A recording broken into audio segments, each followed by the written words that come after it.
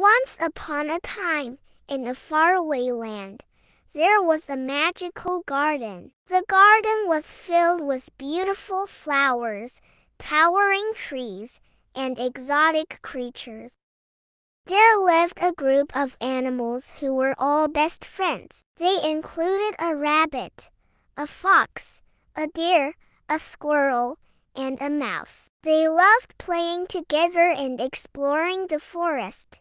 One day, they decided to go on an adventure to find a hidden treasure that they had heard about from a wise old owl. As they journeyed through the forest, they encountered various challenges and obstacles, but they never lost hope. They had faith in each other and worked together to overcome every hurdle. They helped each other climb steep hills, cross treacherous rivers, and navigate through thick forests. Finally, after several days of traveling, they arrived at the spot where the treasure was hidden. It was a magical chest filled with precious gems and gold. The animals were overjoyed and decided to share the treasure equally among themselves. They knew that their friendship was worth more than any amount of riches. As they made their way back home, they realized that their adventure had not only brought them wealth but also a deeper bond of friendship.